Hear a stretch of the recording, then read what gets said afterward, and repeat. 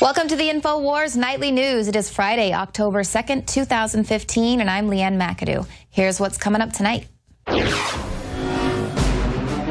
Tonight, the crazed gunman who murdered 10 people yesterday in Oregon asked his defenseless victims if they were Christians before he shot them. And then he told them one by one to stand up and goes, "Are you a Christian?" If they answered yes, boom, execution. Just like Columbine. Yep. Meanwhile, still no word from Barack Obama about the weekly mass shootings in Chicago. Then, the Russian Air Force strikes again, this time successfully destroying an ISIS command center and training camp. Plus, are there any atheists in foxholes? You know, I met a lot of atheists when I was deployed, and I'm telling you, when the bullets start flying, the rounds start coming in, the artillery's going, the RPGs are flying, you'll hear every man out there screaming and crying to God, shaking, asking for forgiveness. All that plus much more up next on the INFOWARS Nightly News.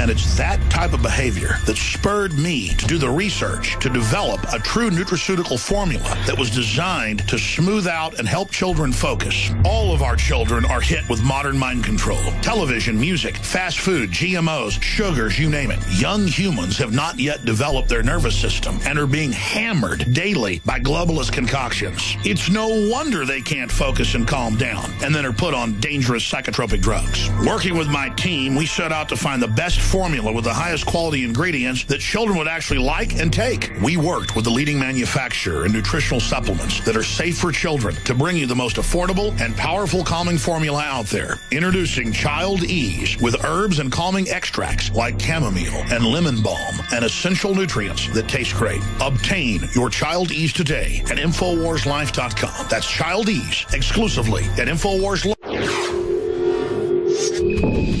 Well, it's one day later, and here's what we know about the Oregon shooting. It once again happened in a gun-free zone, so there were sitting ducks. The shooter obtained all of his guns legally, which means none of those common-sense gun reform laws would have worked, and people who were trained to deal with crisis situations like this were prevented from doing anything to stop it. And also we know, once again, it was a loser who wanted a slaughter, which is why he went to a gun-free zone. He did not want a shootout. Now, this Oregon college gunman, he was a 26-year-old. He apparently was celebratory of other mass murderers. He attended a school for students with emotional issues, and he also said, the more people you kill, the more you're in the limelight. And this, of course, was after he was praising the TV shooter, Vester Flanagan. Also, according to some of his social media accounts, he apparently idolized the violence of Nazi Germany and the Irish Republic Army. According to his profile on a dating site, he considers himself mixed race. He's a conservative Republican, not religious, and he lived with his mother. Now, what we also know about the shooter is that he singled out Christians during this rampage. Now, it's reported by witnesses and people who were there that the gunman made his victims lie down on the ground, and then he had them stand up one at a time saying, cite out your religion. If they answered that they were Christian, he would say, well, great for you. You're going to be meeting God in about 1 second. And he would shoot them in the head. And others who were of a different religion or didn't answer were shot elsewhere in their body. So they say that there's no motive yet, but apparently he did leave behind a hate-filled note. Now, again, he acquired all of his firearms legally. We have no motive other than the fact that he was singling out Christians, but that did not stop people, including the president, for immediately pushing for stricter gun control. This includes the president, who delivered a 12-minute tirade immediately following this event. Now, before he even went out to the podium to speak, officials had confirmed that the shooter was targeting his victims based on their religion, but the president never once called for religious tolerance. Before we even knew who the gunman was or what his motive was, the president took to the podium to make the case for gun control, and he even admitted right there that he was politicizing the incident before the body count was even in. Selective outrage. Obama hasn't said a damn word about routine mass shootings in Chicago. Following the mass shooting in Oregon Thursday, the president delivered a 12-minute tirade about the need for stricter gun control laws and admitted he was politicizing the incident before the body count was even in. When he wasn't referring to himself 28 times, a visibly angry Obama called mass shootings in the U.S. routine. Somehow, this has become routine, Obama said. My response here at this podium has become routine. And what becomes routine is the response from those who oppose any sort of gun control legislation. Hey, Obama, leave the guns alone. Stop trying to disarm people who are law-abiding citizens who want to protect themselves, their family, their property. That is the right. We don't need a gun law. Our law is the Second Amendment. You keep attacking people day in and day out, and quite frankly, I'm sick of it. This is on you, your anti-gun agenda, Obama. I'm Joe Biggs. You can find more reports at INFOWARS.com. So when he wasn't referring to himself 28 times in that 12-minute speech, he was visibly angry, and he started calling these mass shootings routine. He said, somehow this has become routine. The reporting is routine. My response here at this podium ends up being routine. And what becomes routine is the response from those who oppose any sort of gun control legislation. Now, he doesn't really actually point out what sort of gun control legislation could have altered this attack, but what we are pointing out that isn't routine is that Obama never speaks about the mass shootings that are happening in cities like Chicago every single day. Now, as widely been reported in the mainstream media, in a 15-hour period between Monday night and Tuesday morning, a total of 14 people were shot in Chicago, including 2 young boys. 6 of those people died. Now, these stats show that in the last 2 weekends in Chicago, 98 people were shot and 13 people were killed. So this is going on every single day, and Chicago already has the strictest gun control laws in the country. Now, not to mention this college campus, once again, was itself a very strict gun-free zone. And guess what? Someone with the intent to do harm didn't follow the law. He didn't look at that sign on the door that said, don't bring your guns in here.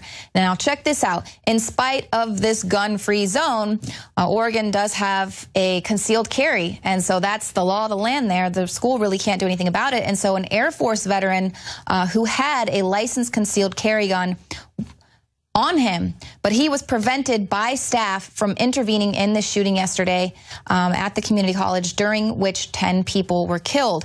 Now, this is John Parker. He says he was situated in a building about 200 yards away from where the shooting began, and he said that there were a few people in this vet center, and then when he heard the shooting happen, he said, we got up and we were going to go out and see what he could do. Immediately, the school staff stopped us and told us to get inside of the building. Essentially, the staff wouldn't let us go to assist. And according to the Associated Press, the single security officer who was working on campus was also unarmed. Now, a former security guard at the Oregon College exclusively revealed to INFOWARS that the college voted against hiring armed security guards just last year. And they put that money into other projects to, build new structures there on campus.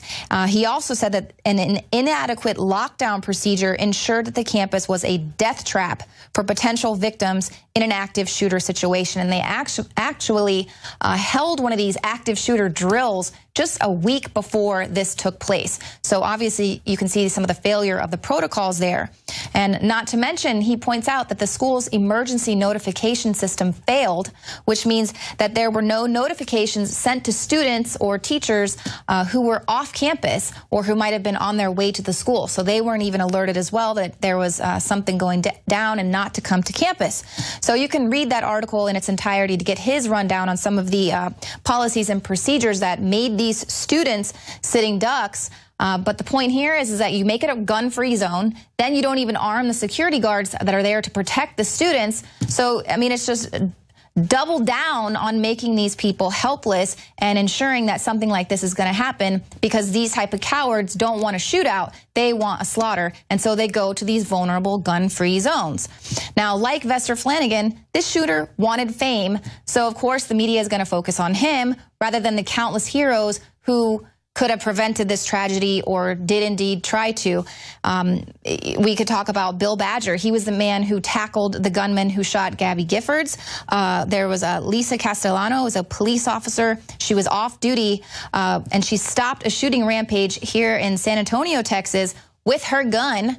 And Nick Melly, he was 22 at the time that he intervened what would have been a shootout at a shopping mall in Oregon, but he had a concealed carry, and he was only 22, and he shot the gunman there.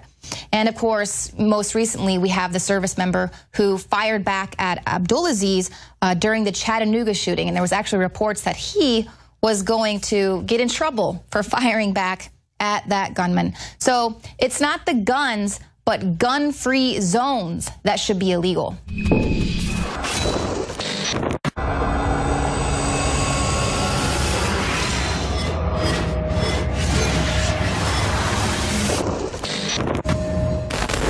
There's been another mass shooting in America, this time in a community college in Oregon. That means there are more American families, moms, dads, children, whose lives have been changed forever.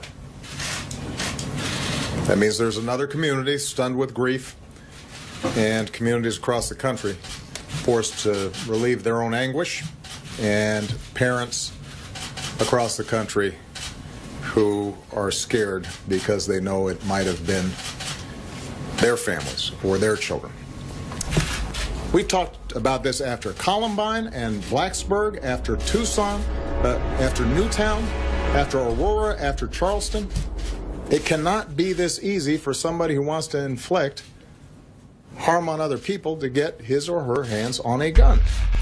More families victimized, more average citizens President Obama may or may not personally offer his condolences to because he is too busy pleading his case to eliminate our constitutional Second Amendment right to protect ourselves and our communities. Pew Research's July 2014 poll, The Demographics and Politics of Gun-Owning Households, found that about 6 in 10 gun household members, 64%, say they often feel proud to be an American. In contrast, about half, 51% of other adults say this. There exists a constitutional mindset and reason for owning a weapon in the United States. The United States ranks numero uno in gun ownership, dominating at 88.8% per 100 residents, according to 2014 numbers from the Small Arms Survey based in Geneva, Switzerland, a group staffed by experts in security studies, political science, law, international public policy, developmental studies, economics, conflict resolution, and sociology. These are the people pushing the international policies to agendize constitutional freedoms we as a nation require in order for our republic to operate. And the media spin on the coverage is always the same. Who cares who the shooter was in Oregon? Why should we? Our immediate and only reality-based concern should be for the families and communities that need to be protected by the next incident, whether it's 3 months or 3 years from now. If we could just all pay attention to the numbers. Last year, Breitbart reported 92% of mass shootings since 2009 occurred in gun-free zones. On October 9th, the Crime Prevention Research Center released a revised report showing that 92% of mass public shootings between January 2009 and July 2014 took place in gun-free zones. 92%. Jerome Corsi, writing for the WorldNet Daily, reported in 2012 that psych meds were linked to 90% of school shootings. Some 90% of school shootings over more than a decade have been linked to a widely prescribed type of antidepressant called selective serotonin reuptake inhibitors, or SSRIs. According to British psychiatrist Dr. David Healy, a founder of RxISK.org or risk.org, an independent website for researching and reporting on prescription drugs. So what are gun-free zones? Are they really fundamentally legal? Or are they a petri dish for domestic terror? Why is it that good people with guns are banned from having them, and there is virtually zero law enforcement in gun-free zones to assure that good people are sufficiently protected by the bad guys who can acquire guns anytime they want? Or is that just it? They are protected as zones where domestic terror can be orchestrated in order to push the motives of a global narrative. The bad guys will never relinquish their guns. It appears we need more stories where the bad guys lose.